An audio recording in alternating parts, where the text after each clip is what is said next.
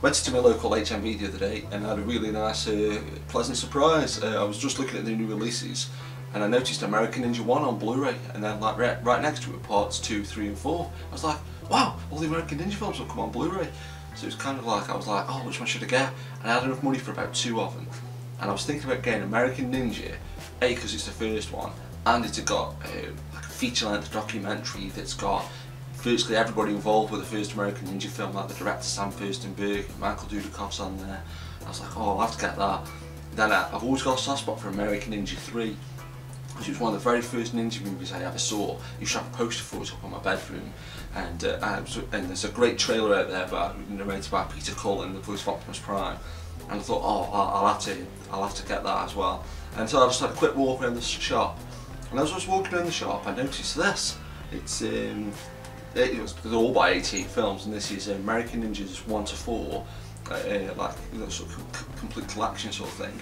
And it's got really, like I say, it's got like a shuriken on there, some nunchucks and stuff. But it's got all the first 4 movies on there, and it's got the feature-length documentary that's off the first disc.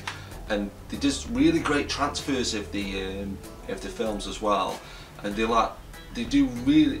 One thing I always think is a good sign of a good transfer is if they don't just get rid of all the film grain and sort of make it really digital and soulless, like really super clear transfers, but at the same time you could tell like they were done from taken from the original negatives and stuff, and that kind of stuff is really cool. One thing it's always conspicuous by its absence. I'm not sure why American Ninja 5 is not in the collection, but I sometimes like having an extra one to find. It's like being an archaeologist or Indiana Jones. You've got to try and track it down. But yeah, so thanks 88 Films for releasing this, and go buy it, American Ninja, the complete collection. I mean, not the complete collection, the ultimate collection. It's not complete because there's no part 5. Why no part 5? Pat Morita's in it too.